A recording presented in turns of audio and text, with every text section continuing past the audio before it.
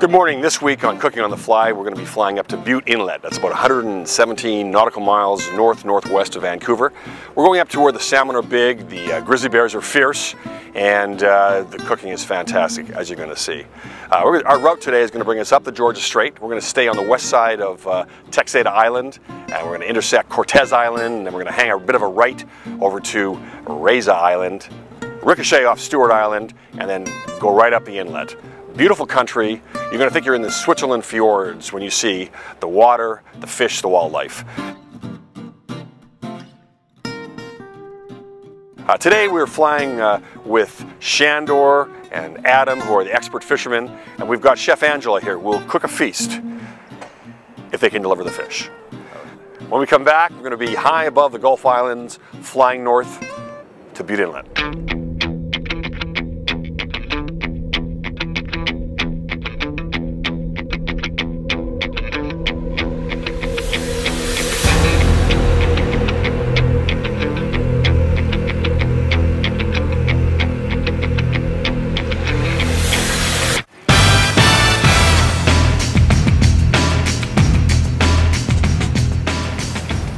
Today we got some fog and we've got some low clouds, but we're in a 1957 de Havilland Beaver, which will afford us the time and the flexibility to be able to dodge some of the fog banks and stay nice, low, and slow. It's amphibious, so I can land on the water or I can land on the land, wherever we like. So we're feeling pretty safe about that. When we come back, I think the weather's going to be a lot better. We'll be able to fly higher, and we expect to be back later this afternoon with full stomachs and a lot of great experiences.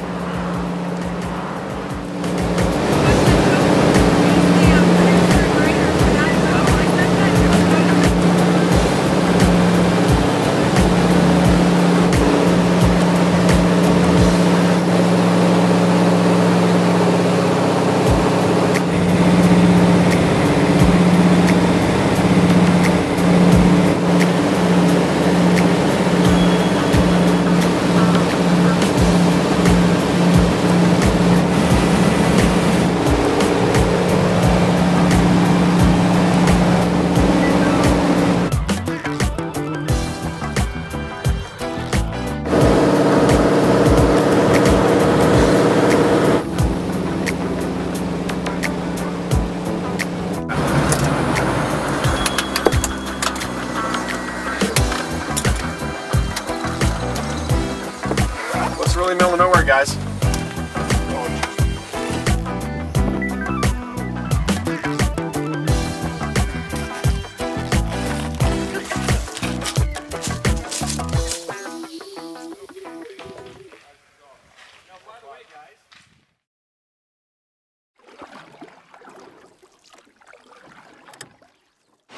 We managed to get off and fly up to Bute Inlet. It's beautiful here. Blue sky. Calm, and now the fishermen are out catching their fish. Let's hope.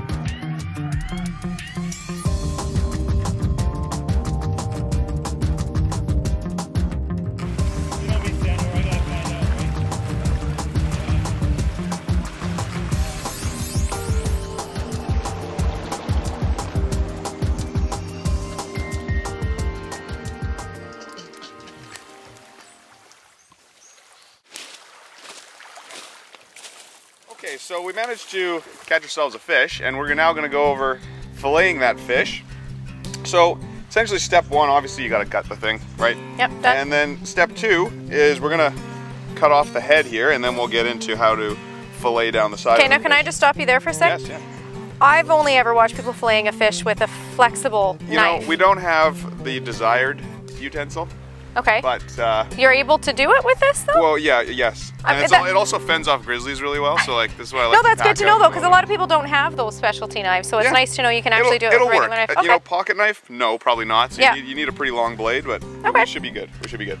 Okay, so if you actually can feel the fish, there's a little plate here. Yep, I can see it. I'm just gonna cut underneath the fin. Okay.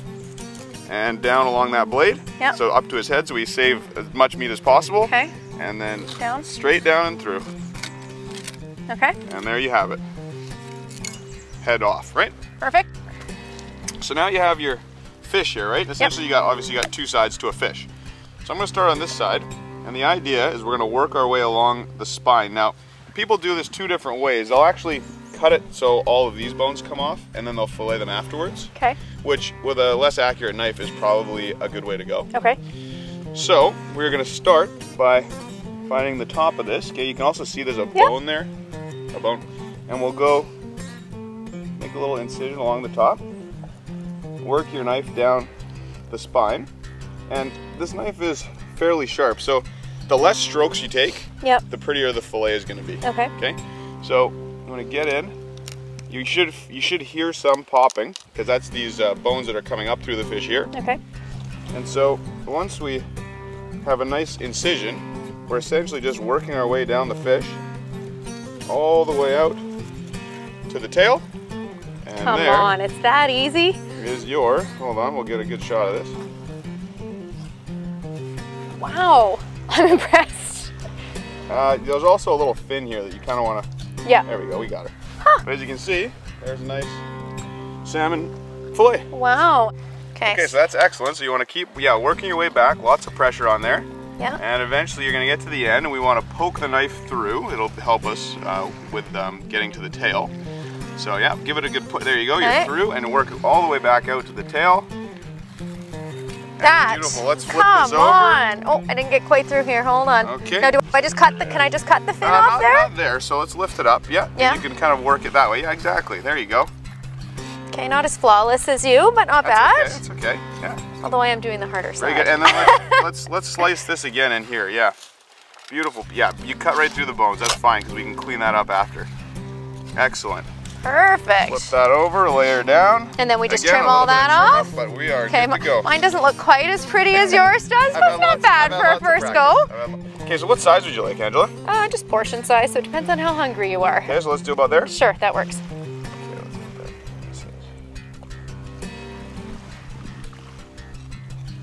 Perfect.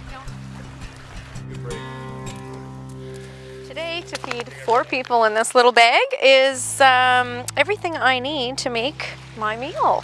So what I'm gonna pull out of here next is I've already grabbed my olive oil out, and I have some dried herbs de Provence that I've mixed with some French sea salt, so coarse salt, and some pepper, and I'm just gonna sprinkle a little on the salmon, rub it down with some olive oil, and we'll just let it sit for a little bit because these are dried herbs and it's nice to have a little moisture hit them so the essence can come out into the meat, and give it a little time to do that while we're waiting for our fire to prep. Beautiful. What else is in that bag? In this bag I have toasted hazelnuts, feta cheese, panko for our breaded panko mix. We also have brown sugar? No, it's not brown sugar. Actually, it's ground hazelnuts, and I'm going to mix with the panko. Ground hazelnuts. And that's going to make our crust for our salmon. I also have some San Marzano tomatoes for our salad. I have slivered onions. I have pancetta that I'm putting on skewers with some summer squash. These are perfect in season right now. These are little soft summer squashes. You don't have to remove the rind. It's completely edible. And so I'm going to thread these on skewers with pancetta and brush them with olive oil and some herbs de Provence, and we're going to grill those over the fire also, and then we'll have a nice little salad with our salmon. That's amazing. Not a bad meal out in the middle of nowhere, wouldn't you say? Isn't it? Now, this preparation table, did you actually fly this in with you? Absolutely. It's my lucky prep table. I bring it with me everywhere. No, we found this on the beach actually, and it was laying here just as is. You use what you got, right? That's what cooking on the fly is all about. Only in beautiful British Columbia. I'd say. Pretty nice. I'm going to put some seasoning on this salmon. Hopefully that eagle that's flying out there isn't going to swoop down and steal it from me. So dried spices are quite a bit more potent than fresh. So you want to be quite sparing with how much you put on. So that's good for those pieces. I'm just going to drizzle it with a little bit of olive oil. And then I'm just gonna massage it into the fish, and then we're just gonna let it sit. So I'm gonna cook them most of the way through on the skin side. Two reasons for that. I like to get the skin nice and crispy, and I also don't wanna burn the hazelnuts or the panko. We just wanna crisp it up. So a couple minutes on each side.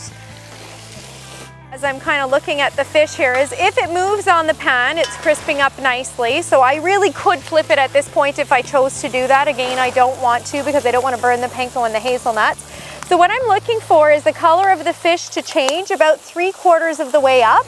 Once it's changed 3/4 of the way up, then I'll give it a real quick flip, and I will pop it onto a serving plate of some sort, which I'm sure we'll scrounge up off of the beach somewhere. And we'll be good to go. Our feast will be ready, and I think I beat the tide. So now it's ready to flip. The back is nice and crispy, and I can see that my oil is getting quite dark here, so we don't want to burn our food. So we're just gonna give it a flip. Looks good. I'm just gonna tip some of the grease and oil and butter that way to get on our breadcrumbs. Give it the touch test. Now I'm going to crisp it up just a little bit on this side because it still feels a bit tender to the touch for me, but I had to flip it because campfire cooking, you have no control over the temperature, unfortunately, and it was starting to get a little too hot on that side. I didn't want to burn it, so I'll just flip it back. It had a second to cool off, and now we'll continue to cook it on the other side. Our crust is on there nicely. Give it the touch test. So it's close, but not quite ready yet. So we're just gonna let it do its thing, and it should be ready in no time. Today's wine selection, much to my chagrin because I'm the pilot and can't drink, so I'll be having soda water. But everyone else is gonna be having Bench 1775. Or is it Bench 775? I'm not sure. The I, or the one is part of the H. So it used to be called Soaring Eagle. It's from Okanagan, and it is a delicious Chardonnay. I'll have some when we're safe and sound back in Vancouver. Basically, this is our completed meal that we have here. Sandor rustled up a beautiful wooden platter for me again. All I have to do now is dress my salad. All I'm using is some olive oil and some lemon, and then I'm gonna toss it and taste it because the pancetta is salty, which I decided to add in at the last minute, and the feta cheese is also salty. You have to be very careful not to add too much salt. So I have a little trick when you're squeezing lemons when you're out in the wild like this. If you put your hand here and squeeze the lemon over your hand, your fingers will catch any of the seeds and you won't be chomping on seeds. So I'll toss that seed. You're gonna need a fair amount of lemon because again, this is in place of vinegar because I didn't want to have to worry about bringing yet another thing. Give it a little toss. Look at that salad. Beautiful.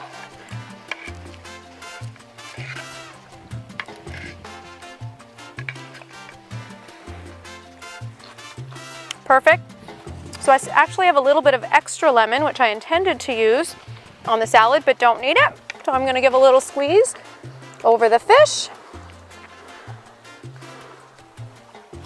Maybe even a little bit over our squash. It just brightens the flavors a little bit. There you go. A fall meal cooking on the fly. Can I just say thank you to the pilot for getting us here safely despite the fog. And I'd like to say thank you to the chef for preparing such a beautiful feast. Thank you very much. Cheers. Cheers. Right.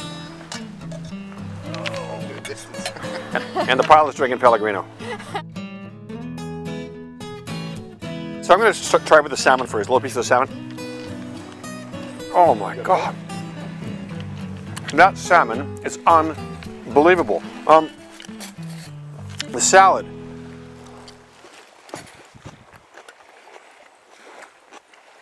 I wish I would have had this yesterday because I was playing Scrabble with my son and I was trying to define the word outdone. I could use this as an example. You have outdone yourself today.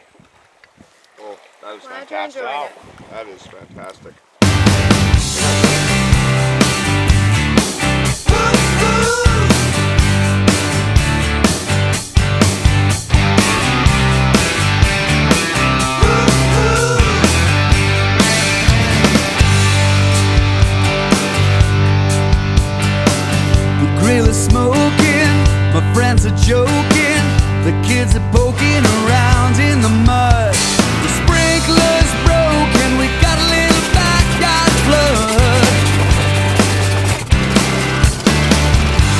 brutality.